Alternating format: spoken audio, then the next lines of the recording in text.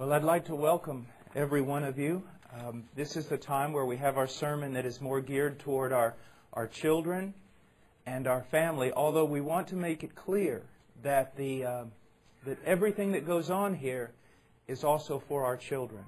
We believe that children are able to understand truth. To put it this way, a Harvard professor that is 65 years old cannot understand the gospel apart from the Holy Spirit. And a child that is 6 years old can understand the gospel through the working of the Holy Spirit. So we preach the gospel to our children, and we know that God can use that word to not only save them, but to transform their lives. But children, we're going to go today to 2 Corinthians chapter 3. We've been talking about God, and we have been talking about why He made you. Now, the fact that He made you brings out two important points. One, you belong to Him. And two, He has sovereignty over your life. Since He made you and He's a loving God, He knows what's best for you. And what is best for you? For you to turn your heart toward Him. Not necessarily to turn your heart toward religion or turn your heart toward church or religious activities. No, God wants you to desire Him. To desire Him. Now, one of the ways in which we know about God and one of the ways in which we learn to follow God is through His Word. And in 2 Timothy chapter 3, we have verse 16, let's start in verse 15. We have a very important text. He says, let's just go all the way back to 14. He says, "You, however," talking to young Timothy, "continue in the things you have learned and become convinced of, knowing from whom you have learned them." He says, Timothy, I taught you. Now, Paul was an apostle.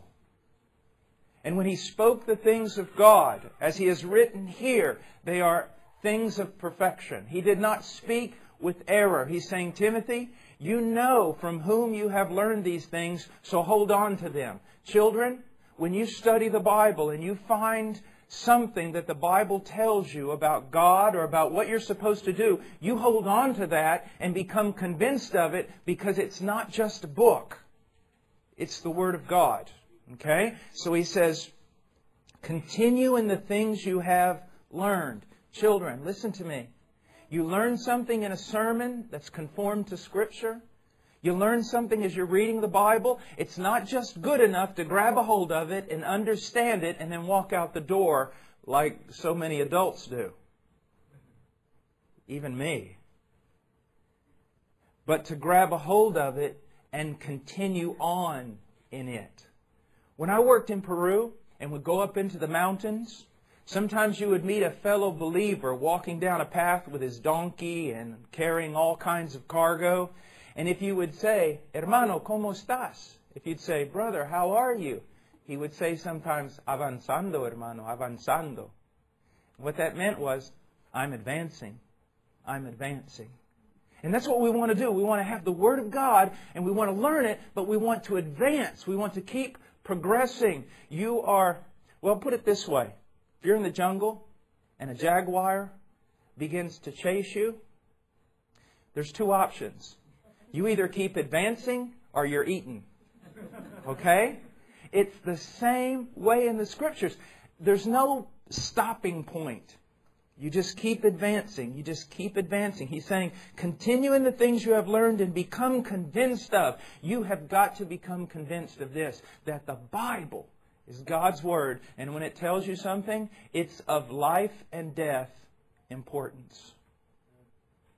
Okay? Now, I was over at the Houstons last night and they forced me to eat this ice cream against my will. Okay? And I decided that the raspberry one was better than the other one.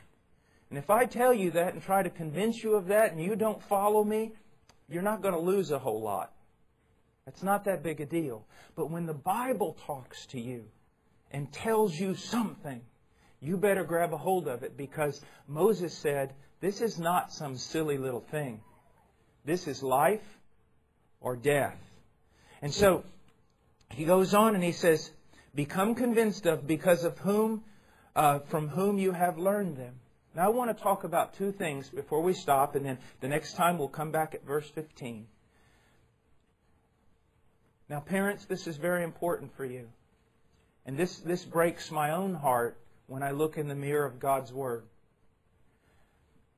There should be some kind of integrity in your life.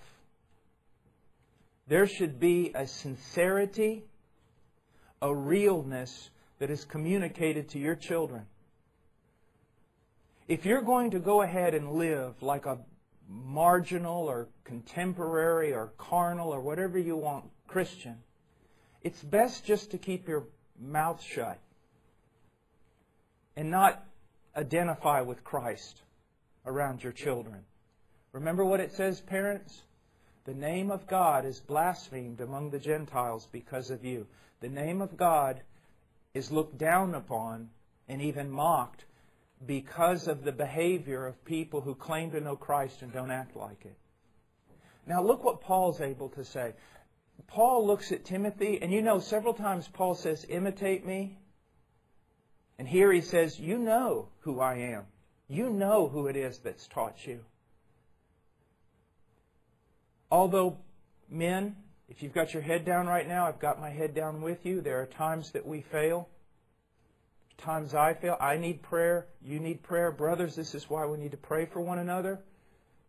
But when you speak, it should be in the context of such integrity.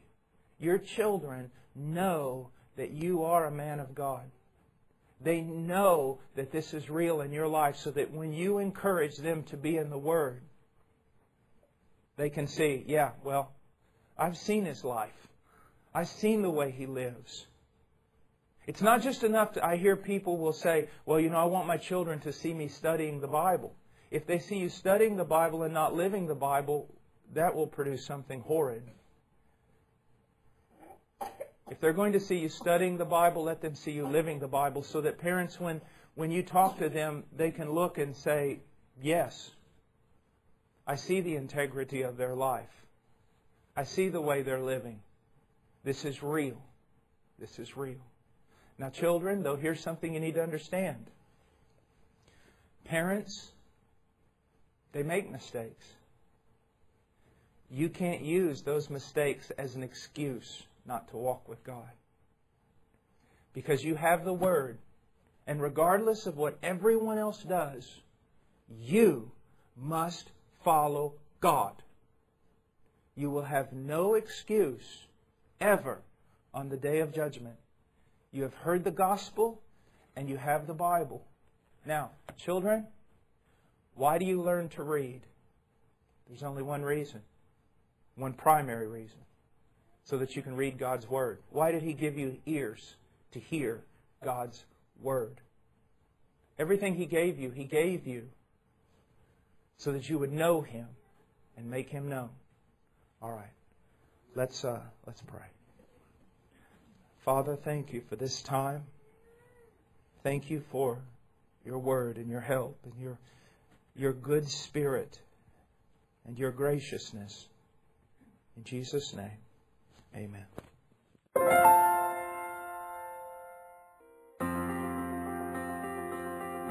Please visit our website at heartcrymissionary.com.